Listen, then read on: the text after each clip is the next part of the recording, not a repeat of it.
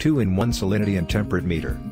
It has a dual display with automatic temperature compensation. It has also IP65 waterproof membrane keypad and hold data function. You can switch the units of measurement for both salinity and temperature. To calibrate the meter,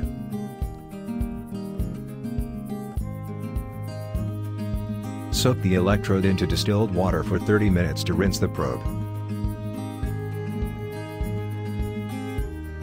After 30 minutes, dip the rinsed probe in the EC 1413 solution. Please make sure there is no air bubbles attached on electrode. Swing the probe in air can get rid of the bubble easily. Just repeat procedure for about 5 times. Let the probe stabilize to the solution temperature. Press Cal button more than 2 seconds to begin the calibration.